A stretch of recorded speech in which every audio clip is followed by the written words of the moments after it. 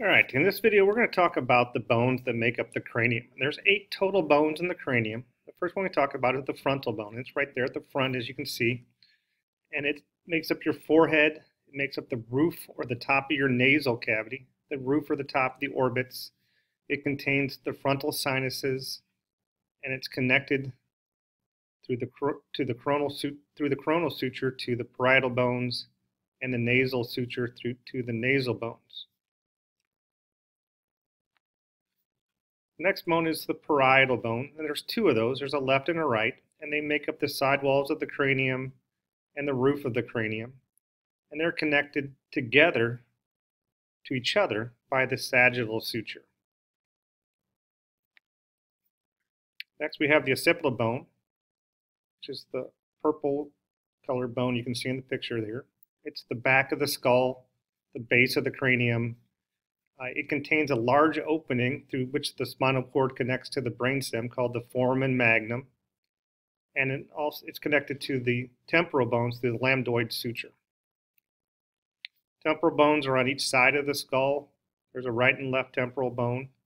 They make the side walls of the cranium, the floor of the cranium, the floor and sides of the orbits. They contain the external acoustic meatus, which is the opening or pathway through the bone where the ear canal would be located. And they're connected to the parietal bones through the squamous suture. Next, we have the 2 irregular bones. The rest of the bones in the cranium are flat bones, but there's 2 irregular bones that are in the cranium. The sphenoid bone, which looks kind of like a bat if you looked at the top view, or a butterfly if you look at the bottom view. It makes up the base of the cranium, the sides of the skull, the floor and sides of the orbit, and it contains the sphenoidal sinuses. And finally, we have the ethmoid bone, which makes up the roof and the walls of the nasal cavity, the floors of the cranium, the walls of the orbits. Forms 2 ridges that project in the nasal cavity, the superior middle nasal conchae, and it contains the ethmoidal sinuses.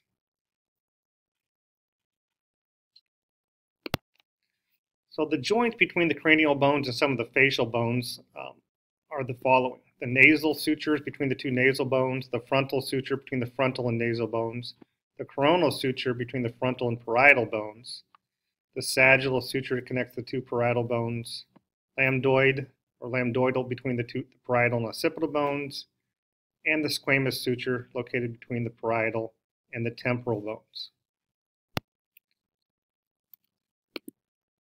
And the last thing we need to talk about are the paranasal sinuses. So the paranasal sinuses are mucus-lined cavities that communicate or connect with the nasal cavity, and they're found in 4 different bones of the head: the frontal bone, ethmoid, and sphenoid bone, which are all cranial bones, and then the maxillary bone, the upper jaw bone, which is one of the facial bones. So these are there to help lighten the skull. They make the head weigh less because there are empty spaces within the bone. They also act as resonating chambers for speech, kind of like a speaker box does. And so when you have a head cold, a sinus infection, or something like that, your speech doesn't sound just different to you, but it sounds different to everybody else, because it's kind of like if you took a towel or a blanket and shoved it inside that speaker box, it wouldn't vibrate the same way and wouldn't sound the same.